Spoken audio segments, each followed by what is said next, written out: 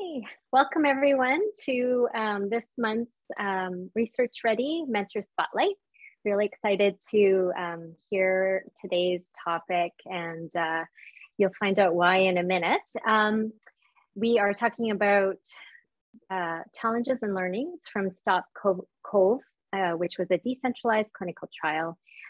You don't know until you know, and Rosie will be sharing with us all kinds of obstacles that came out of nowhere and her solutions and practices to deal with those. So great to have you here. For those of you who are less familiar with Research Ready, a Mentor Spotlight series, you can look up on our website, on the Clinical Trial Ontario website, all kinds of different things we put together for research coordinators and staff. Specifically, we are looking to share best practices in this particular series from people who are experts on particular topics. So we always want it to be relevant to the Ontario and Canadian research staff, as well as live and interactive during our live sessions. We make this available online on demand, and you'll see that if you go to the website posted below. We also have a certificate of attendance for anyone that's here today live. We just ask you to complete a very short survey at the end, and this starts the process for us to document your attendance and then also create a certificate for you for those of you who are collecting continuing education credits. So just hold when the call is done, and a screen will pop up, and I think there's 5 quick questions. So also we'd love to hear from you in that survey, anything that you are looking for in terms of topics, and of course just your overall feedback. So we'll really welcome any of that feedback regardless of the certificate. So today we are very lucky to have Rosemarie Clarke join us and share her expertise with us. Rosemarie is a registered nurse with a Bachelor's of Science degree in nursing and a Master's in health management. She has certifications as a clinical research professional with the Society of Clinical Research Associates, SOCRA, and a certified health executive with the Canadian College Health Leaders. Rosie currently holds the position of clinical research manager and project manager at UHN. And she specializes in clinical research operations. She's coordinated and managed many studies and many therapeutic areas in all phases of clinical trials. This specialty has positioned her to be the project manager of several COVID studies, which you'll hear about one of them today. Rosie is instrumental in the startup and implementation of this decentralized study called Stop Cove, and currently oversees a research team of investigators, coordinators, and analysts. I would also like to add that Rosie is a newer member of our Research Ready Advisory Group, and we really appreciate that she's chosen to contribute her expertise to this program in a number of different ways. So welcome, Rosie. In terms of housekeeping, I think what we want is a lot of interaction, so feel free to ask a lot of questions in the chat. If you'd prefer to ask live, just put your hand up and then Rosie can address you just at a natural pause. So we can address that throughout, or also at the end too. We'll try and leave a little bit of time. Okay, over to you. Hi, everybody. Am I able to share my screen now? Yeah. Okay. Yeah. Hopefully everybody can see that. And thanks for being here. I appreciate it. Don't let the padded intro fool you. It's a lot more glory than what's here. I'm just me, and I'm Rosie. So I'm going to be talking to you about our Stop Cove study. The objective that I'm hoping to accomplish today is first go over the role of what a decentralized clinical trial is or looks like. And then I am going to tell the story of our journey with the Stop Cove study, and through that identify some of the limitations and challenges that we experienced. And it shouldn't have said limitations; it should have said successes as well as challenges associated with DCTs. And from there, discuss some best practices that we've learned when conducting decentralized clinical trials. And you'll hear me interchangeably say just DCTs or decentralized trials or decentralized clinical trials. How I hope to do this is by, like I said before, going over and doing an overview of DCTs, going through our StopCo study, talking about the planning, startup, implementation, and share a little bit of the results of what happened with when launching the study, and identify some best practices. And then hopefully we will have some opportunities for questions and answers at the end. So let's start. So clinical trials typically are centralized. They're what we would call, our traditional way of doing clinical trials, which is where the researcher collects data in a centralized location, such as, a hospital where I'm at, or a clinic setting, or it could be a pharmacy, or it could be a lab somewhere. And the patient or the participant typically has to travel to the location from wherever they are and provide the data that is required, whether it be from questionnaires, whether it be samples, whatever it is that's required for that particular study. So on the flip side of the coin, there's your decentralized clinical trials, which has been around for a bit, but has been slowly being embraced in the clinical trial world, where the participants basically stay in their homes and everything comes to them. So enrollment, consenting, monitoring, and collecting data, participants are able to do this from their home. And in a lot of situations, especially in interventional trials, the care team is deployed to the participant's home or the study team. And if there's pharmaceuticals involved, that can be delivered there. Virtual trials it's a form of decentralized trials, but there is no in-person interactions. Any visits would be done by video or phone, and it requires the utilization of digital tools and devices. So that's an overview of your decentralized clinical trials. The ideal is to make it participant friendly by making it more convenient for the participant and easier for them to participate. The hope is that it will bring in a significant proportion of trial activities to the participant, instead of us going through the traditional paradigm of them coming to us. And the hope is then that this is better for them and will improve recruitment and the data collected. So this is just we have here, a pictorial, like a diagram of the decentralized and the traditional clinical trial. So of course, with the COVID pandemic, we experienced we heard about it in late 2019, but really in 2020, when everything just started to lock down, our health system resources became constrained. Travel was limited because of this physical distancing. And therefore, patients' access to trial sites was significantly reduced. I remember we shut down to, I think, about 80% of our activities got shut down at one point. And of course, there was a significant decline in trial activities. Because of this catalyzed DCTs. Sponsors, investigators had to quickly mobilize to ensure that there was that continuity of care and data integrity was preserved.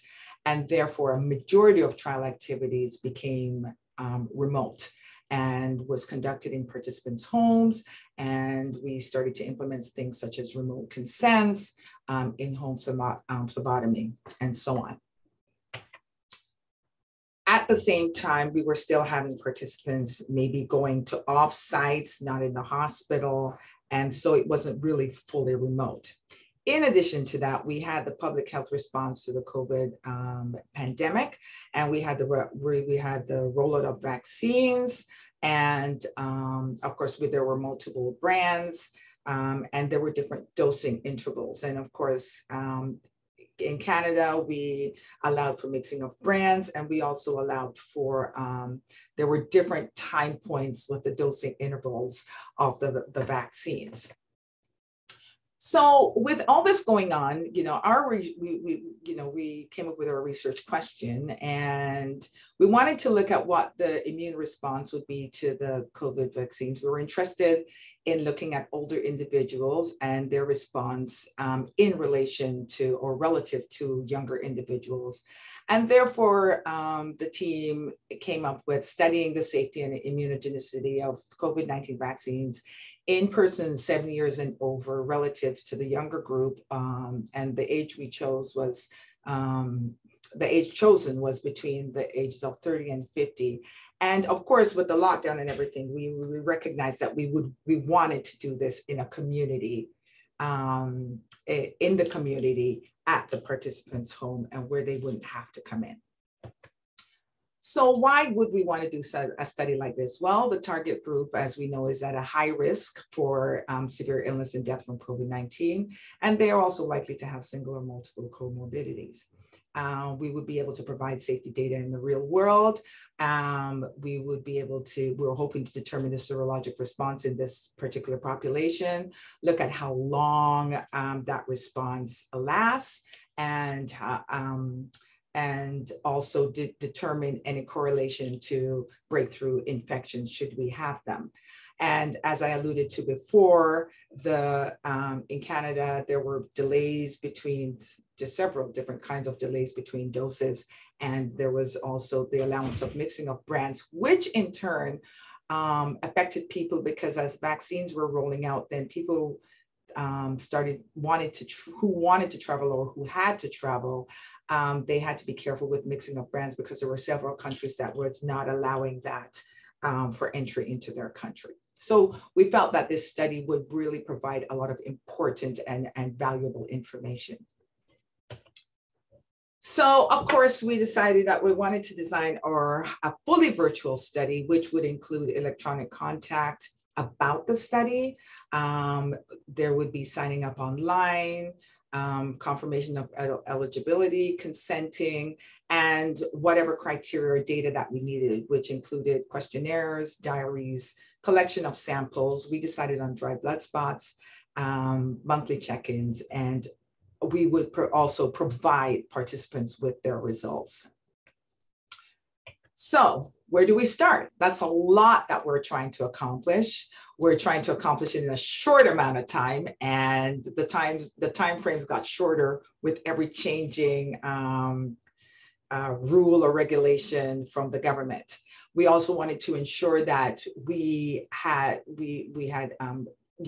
clinically efficient with the study, but not at the expense of the patient. And we also wanted to ensure the patient had a good experience, but not at the expense of clinical efficiency. So we had to put our minds together to figure out where we went from here. So logistically, we figured out with a short time frame that we would require funding, we would require regulatory approval, we would definitely require technological build and support. We would need somewhere or some way to get the supplies to the participant and have them send it back to us. We definitely have to have a really robust recruitment strategy. And as people enroll, we wanted to ensure at the same time that we could retain them in the study. And we wanted to make sure that we had adequate resources to support the operations of the study. So what do? Well, the first thing you do, I would say, is that you try to put yourself in the different shoes of of different departments, and you also try to learn from others. So we were doing things simultaneously. Our investigator, she was, writing the protocol, and that was put in place. We had to work on an e-consent that would be, we felt would be approved. We also wanted to look at whether other places or other institutions were doing something similar to what we were thinking of. And so I have here the ABC study, because by looking, we found out that the ABC study was already doing a study on COVID, utilizing dried blood spot samples And so they already had the operations in place and the logistics in place of getting it to participants and getting it back. So we spoke with them, and they were gracious in helping us and showing us how they managed to do that. So we learned from them. We set up meetings with the digital teams, with our digital team. And we also, reached out to the REB. We reached out to contracts to say, hey, this is what we're doing. It's new, it's novel. We think it's really good. How can you help us get this done? So we had preliminary meetings with the REBs. We tried to anticipate what kind of questions they would have, and we implemented that in our consent. So when we sat down to speak with them, I'm going to spend a little bit of time on this slide. Some of the questions they had was, well, how will you know, for example, that participants will understand what they're reading if it's done remotely? And we had anticipated that. So we discussed building in some questions into the consent form that they would answer online. The REB actually, or some team member mentioned building the digital platform because they wanted to know about that. They mentioned that, we have REDCap in place and they have an e-consent, but we wanted something more sophisticated. So we went with the UHN digital team that's called Data. And I'll talk to that. I'll speak on that a little bit more in another slide. And we also met with privacy because we recognize that as we're shipping things to people, we'll have their names, their addresses, and that's a lot of personal information. And so we wanted to make sure that everybody's on board. We discussed with contracts because we wanted them to be very much aware of the timelines that we had, and I wanted to make sure that they were able and had the personnel to be able to, dedicated personnel to be able to help us to get this all going in a quick time frame. So based on that, and after all those discussions, and I can tell you that as exhaustive as they were extremely valuable because they helped us to mobilize this study quite quickly. So we were able to get funding from 3 institutions: the COVID Immunity Task Force, UHN Foundation, the CIHR. Regulatory, we met with the REB, we did our submissions, we answered the questions that they had, and we were able to get the turnaround times for approval was really remarkable. For the REB, it was 2 weeks for the initial protocol. For contracts, it was a little bit longer because of the different organizations that we needed contracts with. We met with the UHN data aggregation, translation, and architectural team, and they just go by data, and human factors. And they helped us design, build, and they have been supporting this study from the get-go. Through ABC, the ABC study, we connected with Marketing Kitchen, and they were responsible for sending out the kits to the participants in a quick turnaround time by bulk. And we also had an agreement with them because, of course, how would we share that private data? So there was a secure portal where we shared that information. Recruitment, we linked up with the Ministry of Health. And we also had a connection with Zoomer magazine, which I will talk about later briefly. And then, of course, with retention, we recognized that we would always have to be available for technical support, and communication would be key. And then for communication with the teams, because there were so many stakeholders involved, we had weekly meetings. And for participants, we had a dedicated phone line, which is 1-844-623-STOP, and a dedicated email address, which is stopcove@uhn.ca. And then for lab processing, we connected with the Linenfeld Tannenbaum Research Institute at Sinai Health Institute, at Sinai. So this is the template that we came up with. I'm not going to spend much time on that, but just because it's hard for you to see, but I will just review that. Recruitment, we had the Canadian Association of Retired Persons, which is affiliated with the Zoomer magazine. the vaccine registration sites with the Ministry of Health. We also had pamphlets and posters. That didn't go so well simply because of all the lockdowns and GP offices were closed and so on and so forth. And we developed our website. After getting approval, we had to send screenshots and so on to the REB so that they could get an idea of what it would look like. And we got our approval.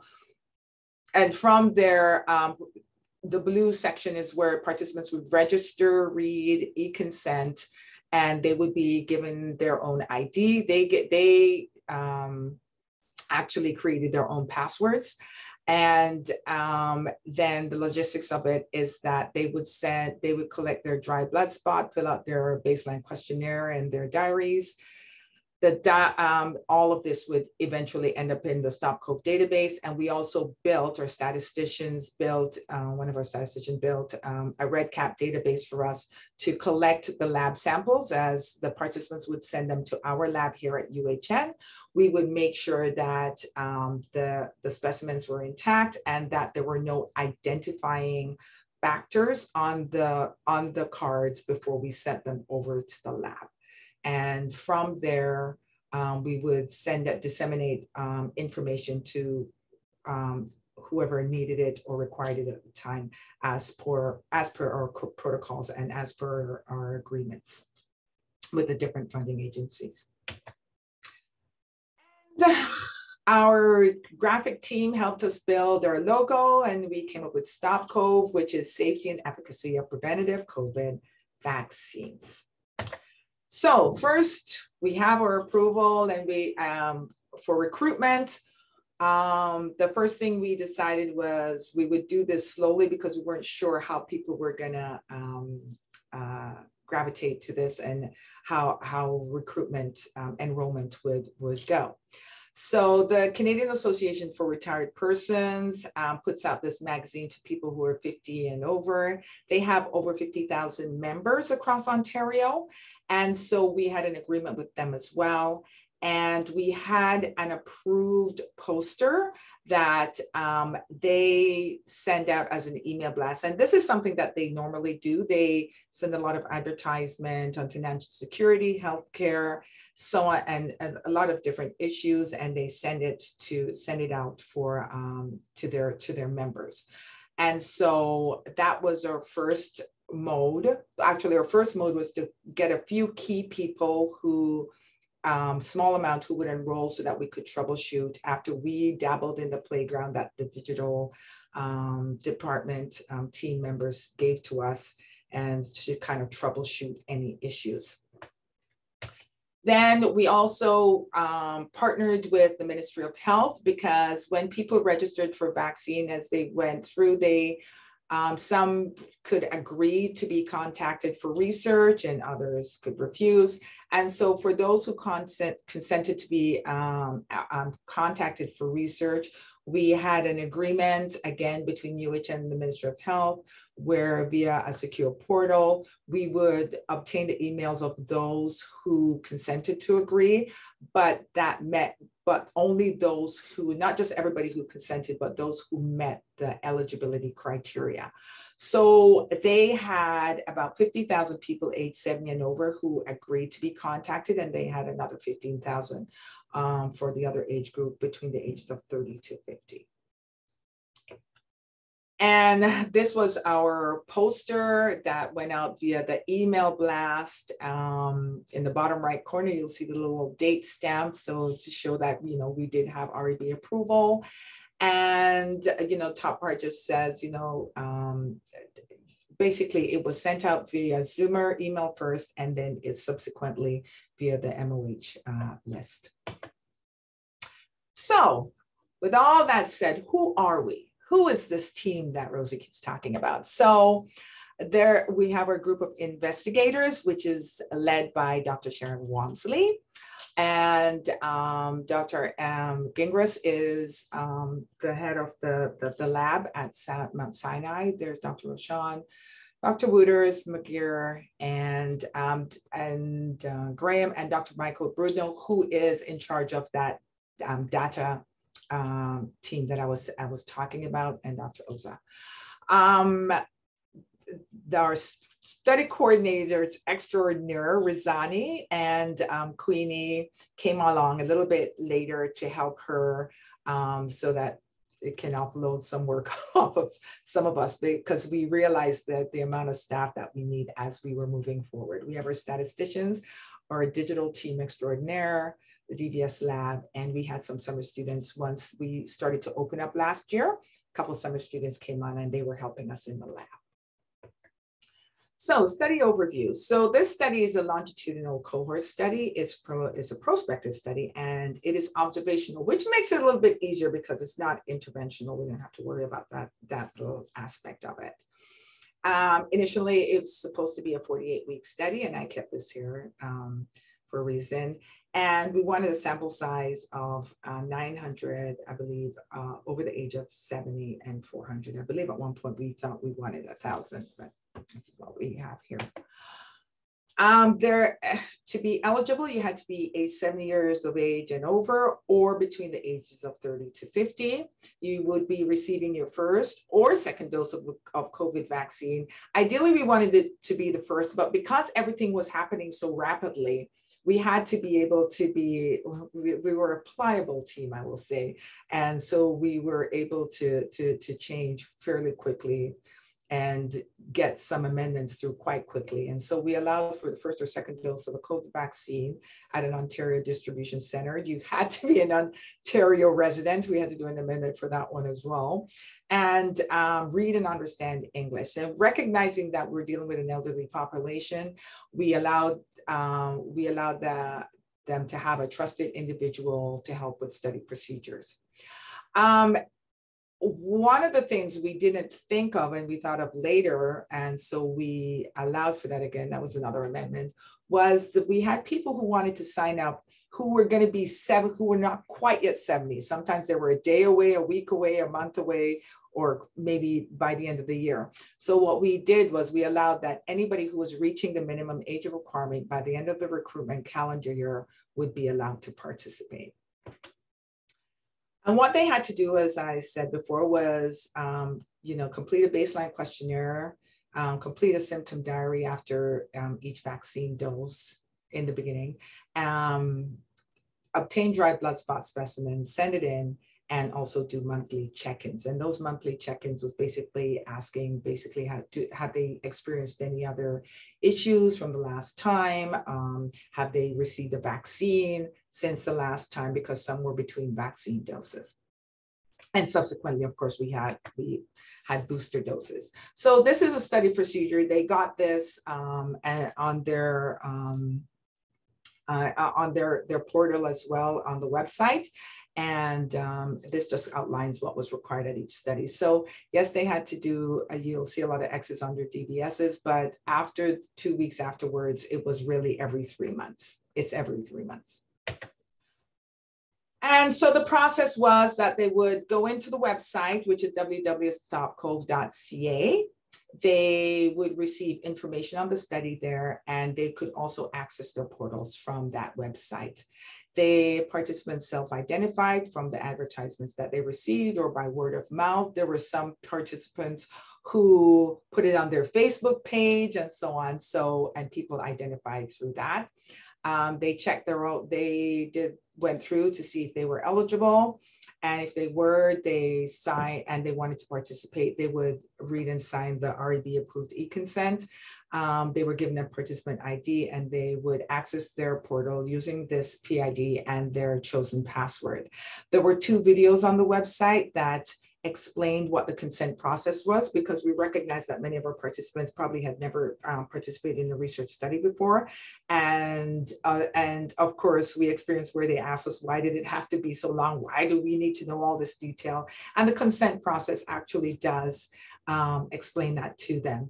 There's another video showing them also how to collect the dried blood spot specimen collection instructions. And I need to do a shout out. I don't even know if she's here or not, but to our investigator, PI, Dr. Walmsley, who literally did it herself and had it videoed. And that was the demonstration that they saw.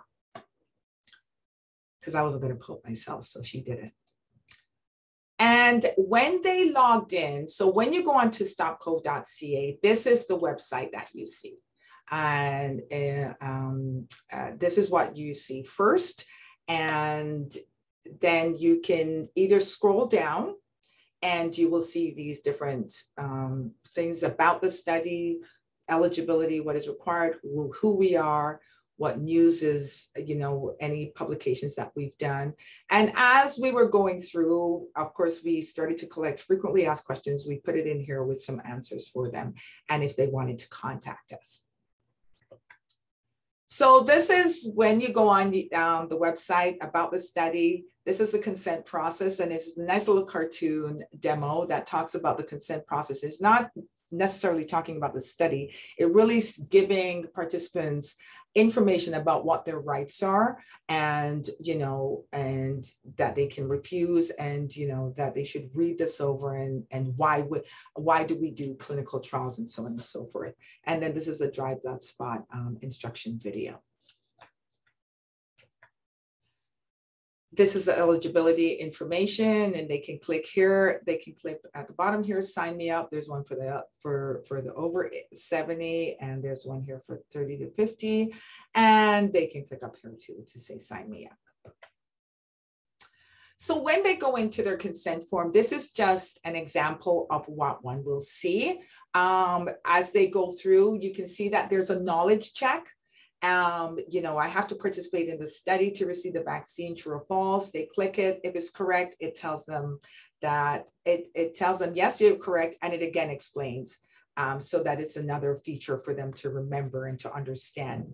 One of the questions from the REB was, well, what if they don't understand? What if they get it wrong? Does that mean that they're not allowed into the study? And of course, when you're thinking about this study, you think about your GCP guidelines and and the principles and so on. And when in the traditional setting, when you're explaining and going through a consent form with an individual, if they don't understand the section of the consent form, nobody tells them that, okay, well, because you don't understand it, you need to go home, you can't participate. No, the coordinator or whoever is going through the consent process would explain that particular scenario and ensure that they understood. So we explained to the REB that it's the same thing. If they got the answer, they didn't choose the correct answer. It doesn't say incorrect. What it says is the correct answer is, and it does the same explanation. So that's how we did that knowledge check. This is an example of one of the questions in the symptoms diary. So there's some there's pictures and so on and so forth. And these are what the kits look like. So the brown envelope contains everything the participant would need for a kit. The white envelope is also in the kit, and that's what, and it has a stamp on it. It's already pre-addressed, and they just slip their DBS in there and send it back to us.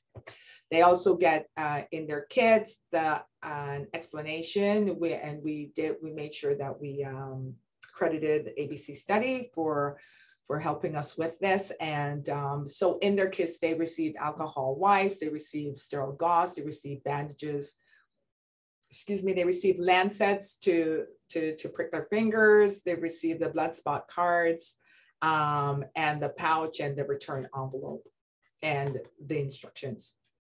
They also received a diary, a kind of paper diary with their schedule, which they could write on, but in their portal, they also received their schedule of when things were due. So this is, again, all the instructions. And this is what, if they log into their portal, these are the things they see. So on the left-hand side, you see is the home, symptoms diary, DBS specimens, results, monthly check-in, profile, so on and so forth. So this is, if you're collecting your DBS specimen, this is a schedule that tells you what's upcoming. And at the top, this is a schedule, at the top, you would see what is due.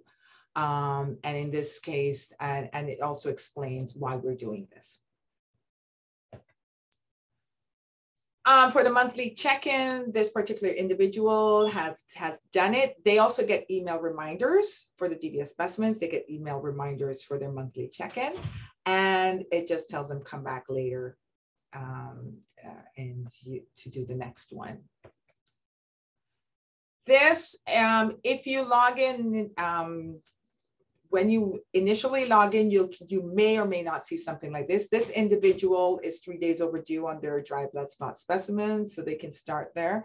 Now there is a cutoff dates, cutoff timeline. So that we found that there are some people who did actually collect it because we received it, but they didn't go in to log it in. So on the administrative side, we were able to update that information for them. And as a record and for a quality check, we would either ask them, do we have a log that we document any changes that we made on the administrative site and why. And we've gotten our participants into the habit of emailing whatever the changes they need to us, so that we kind of have we have documentation of that as well. This person has DBS results available, so it says view your DBS results. This updates are usually an amendment, and so this individual probably this was done when they had to review the study updates and then decide if they want to participate or not. So what does the results look like on their side? We first always have the explanation up there of what an antibody test is. We make sure that they understand that this is still a research study, that they should not use this to make any decisions, and that they should really be following public health guidelines, regardless of what the results say. We have a little grid here that explains what the dots look like and the result that they receive. And here is what it looks like. So this individual can see that the blue dots here is everybody else in their age group, and this is their result. So this is the exciting part. Exciting, frustrating, all of the above. So we submitted in the middle of April. We received our first approval by the 28th of April, but then we had to do a couple of amendments, like I said, to include the age groups that for people who were going to be turning 70 that year, to ensure that it's only Ontario residents that enroll, and to accommodate for the changing vaccine dosing schedules. So by, I think it was May 16th or so, the middle of May, we were ready to roll. And the first patient enrolled, I believe, or participant, sorry, May 19th.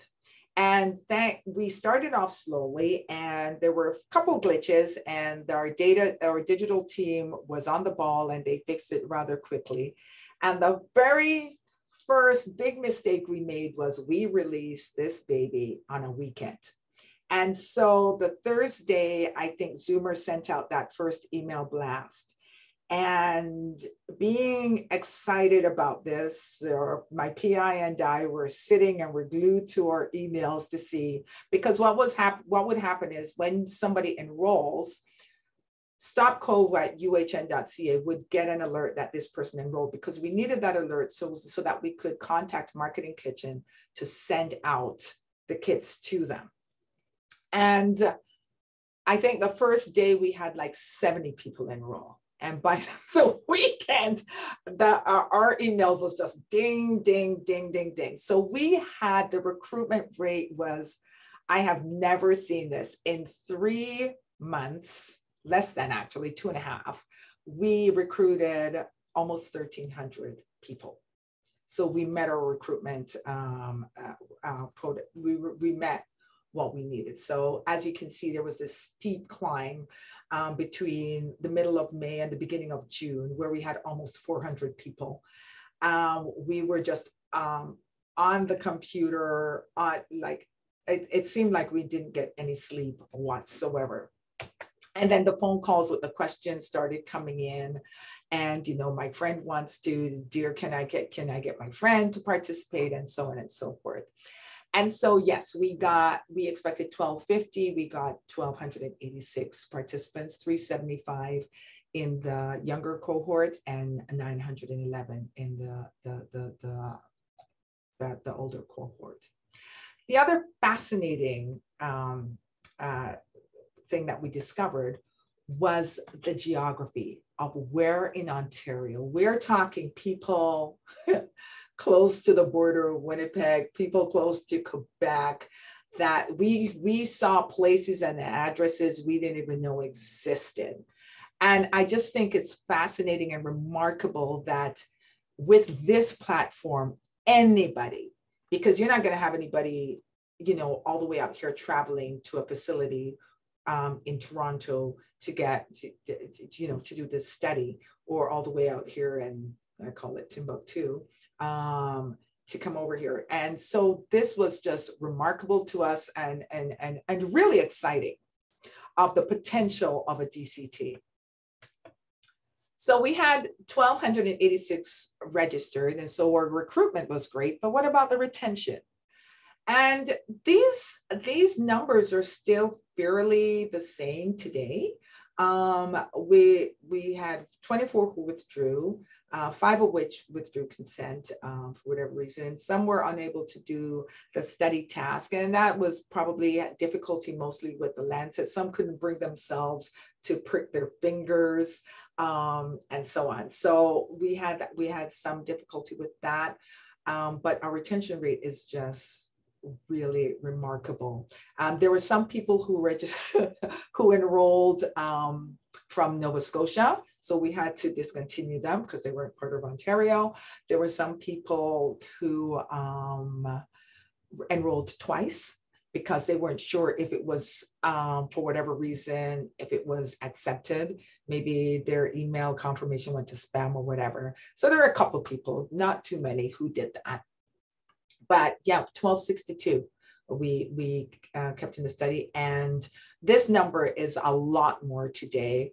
But for the first DBS set of DBS samples, we had 1194 that we sent to the lab, and we had, and of that 1106, we were able to result and process. So this is an overview basically of the demographic of the people that are in our study, and they're mostly female, they're mostly Caucasian. But as you can see, in comparison to the younger cohort, yes, there are a lot more comorbidities, diabetes, cardiovascular disease, and cancer in comparison to the younger cohort. Most people were either received Moderna, so an mRNA vaccine, so Moderna or Pfizer, and there's a smattering that received AstraZeneca, and then of course there was the Johnson & Johnson one as well, and so there are people who received others. Very few, but there were a few that had the mixed dosing. So they had one mRNA and maybe AstraZeneca or something like that. So we were able to analyze that information as well. So challenges. This is by no means a comprehensive list. I'm sure there's a lot more that we could add, and I've alluded to many of them as we were going through. But one of the main challenge for us was the continually changing vaccine recommendations. I mean, we had to scramble all the time to make amendments to accommodate for this. Another challenge was that from the list of people who agreed to be contacted, we did get quite a few, I mean, not a lot, probably about maybe 100 emails or so of people who did not agree to be contacted for whatever reason at different vaccine centers. So we met up, we made sure that the MOH was aware of that list, and there's a link that they have that people can go on and take themselves off that list, which we provided to those people who reached out to us.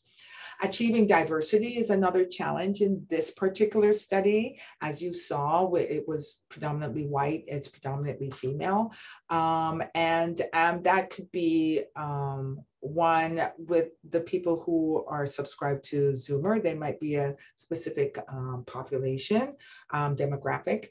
And and people might not have uh, uh, technological, so we can reach them via email. So, and the people who signed up who agreed to be contacted again. So that was one of the challenges that we had, achieving diversity. As much as this was incredible, our recruitment rate, it was also a challenge, because with the recruitment, we got a lot of phone calls, and manning phone calls became not just challenging, but exhausting, because it was at the time only 2 of us and then 3 of us and so on. So, and it was, people are just calling over the weekend, after hours, whenever it's convenient for them. And so this is something to consider in the future, to make sure you have adequate resources, or set specific timelines on when people can reach you and when they can't. Because I think for us, because this was so new, we didn't want to, we wanted to make sure that our participants were happy, and we didn't want to lose them, and we didn't want them to think that we were ignoring their concerns. But I think going forward, learning from this, I think many of them, they were surprised that we would be responding to them so quickly. So I think many of them are willing to wait during normal hours to be responded to within a reasonable time frame. Well, again, because of the incredible recruitment rate, at one point we were running out of kits, because we didn't want to spend all that money and get all these kits if we didn't recruit anybody. So we had just ordered half at bulk in the beginning, and the recruitment rate was so fast, and the supply due to the lockdown was so slow that we had to kind of, again, adjust. So at the beginning, we were sending people 7 kits to last them for the whole study, because that would save on postage. And then over time, we started to mail them 2 kits, so they would have one for at least 3 months, which would give us 3 months to send those people the other 5. So we did have that challenge, but we worked it out. Expedited post, as you can see, is in quotes, because Canada Post, we sent it via Canada Post expedited. It's supposed to be 1 to 2 days. Some people, it was up to 2 weeks. Some people it was 1 week, and we knew we sent it out because Marketing Kitchen would send us a list of what was sent out to whom, what their barcode number was, and also the tracking. So we could tell participants, listen, it was sent out to you this day, you should be receiving it, it's still in transit, or it was delivered to you, go check again. Digital updates. So over time, with all the changes, with all the amendments, we had to update the platform. And we, on the non-digital side, learned about this caching issue. And we learned how to, and to this day, that is the biggest challenge. And so we learned how to teach people how to refresh their Mac or their PC or their phone, but we've learned how to do this and talk them through this. So we have a bunch of participants out there who are now savvy at refreshing their devices. Lancet challenges. Some people couldn't, the Lancet wasn't sharp enough to poke them. I won't even delve into some stories shared with us by our participants, which are a little bit funny and quirky, on how they went around this. Some people who are diabetic just chose to use their own Lancets, but we did have some challenges with the Lancets. So we ordered different types and sent them out to the participants. Updating the portals, reminding participants to update the portals. They're good and diligent, much of them at sending in those specimens, but then we have to remind them to update the portals. And as I said, sometimes we would have to do it on our end because there was a lockout, but we kept a log of when we had to do that. Phone and emails I've spoken about. And then lastly, there's sometimes participants are sitting waiting for the results, but the lab that's processing the results are also processing DBS and samples for other studies as well. So sometimes there's a delay in us getting our results to send out to the participants and to analyze. But this is an incredibly rewarding study.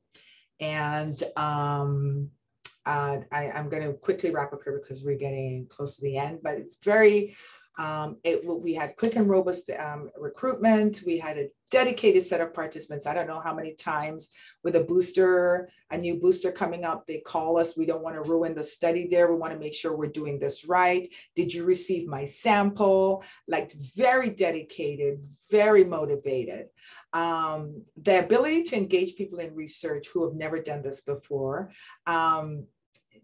Allowing them to participate from the comfort of their home and beyond. There are many who were snowbirders, and we got postages from Florida sometimes, and they were just incredibly dedicated. Working with the UHN Research Support Service was a bonus. I mean, the turnaround time for us was incredible, and working together was very positive. The ability to contribute to the knowledge about controlling this pandemic and working with the new collaborators like our data team and marketing kitchen and so on was very rewarding. So the story continues. We've extended the study to 96 weeks because of the boosters, and incredibly, almost 1,000 people opted into the extension study. Subsequently, because of the Omicron, we decided to do a rapid test sub-study where we send them rapid test kits. And I think we have over 700 about 700 participating in that. We were able to quickly accommodate for these additional boosters with our study. And we've also just sent out, because the first set of participants are reaching their 48-week mark, a participant feedback survey, and we sent it out last week, and we already have almost 800 people who've responded to this. So I put this triangle up here because it is a best practice. I always have this triangle close to me. It keeps us in check. It reminds us that for good quality, we need to consider time. If we can do it in a short amount of time with adequate resources and with a reasonable scope, we get good quality data. And I believe that we were able to accomplish this with our study. So our best practices is, always go back to your fundamentals. Don't, just because this is new, the fundamentals helps guide you in where to go. Make sure you have adequate resources. You have to be adaptable. Communication is key. Collaboration works when it works well, and it works in tandem with communication. And you always have to be in learning mode. And I cannot underestimate putting yourself in the shoes of others. The data team, they had one perspective. And so we would come up with things in the beginning to say, okay, this is what we need. It seems like an easy fix, but from the data team, no, it's not an easy fix, but we didn't understand that. So we had to learn that. And from their perspective, okay, yes, so a few participants are asking you questions. Why can't it wait, 4 days? And we're saying, no, retention is key. It's not just about recruitment. So they got to understand that. Understanding the languages, even putting ourselves in the shoes of the REB, what questions would we ask if we were reviewing this consent form? We were able to create a very good, I believe, electronic consent form. So it helps us to build on what you already know. And we should always try to do that, because when we building on what we already know reminds us that, we don't know until we know. And that's the end of my story. I thank you for your time. And if you have any questions, I think we have 5 minutes or so, please feel free to ask them. I'll hand back over to Emily and to the team.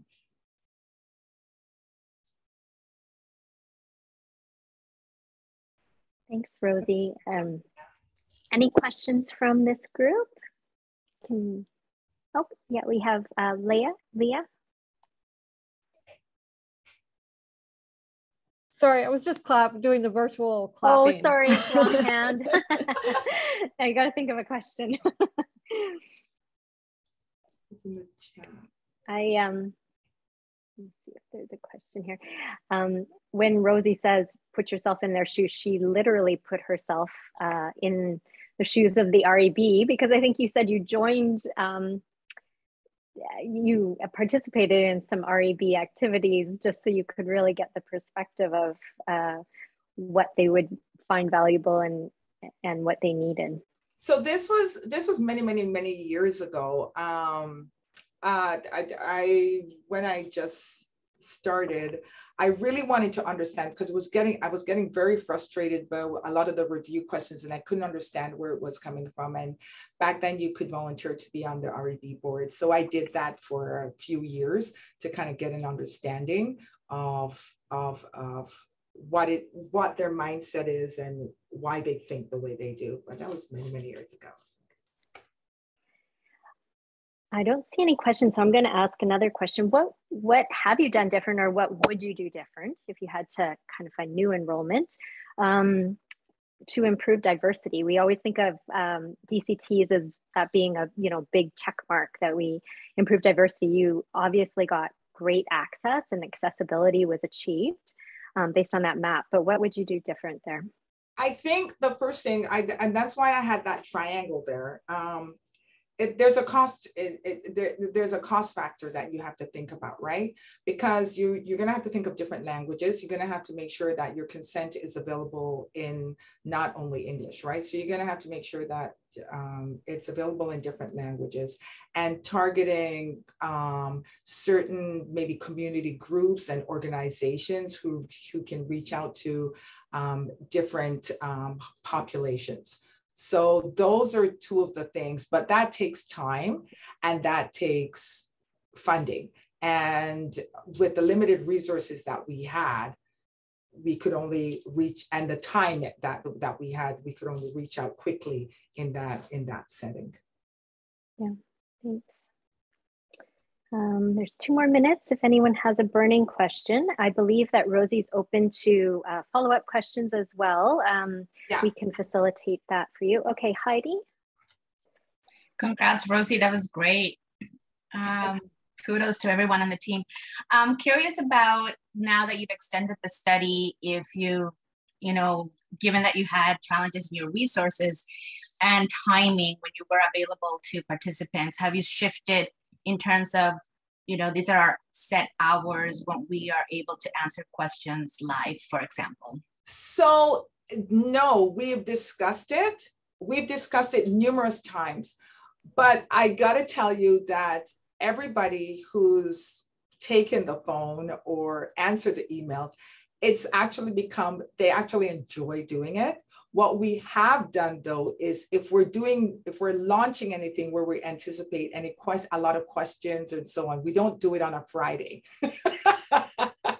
So, and what we did was over the long weekend, I mean, from a management perspective and our PI as well, we have offered, so my PI and I, for the with the other coordinators, we won't let them take it on the weekend.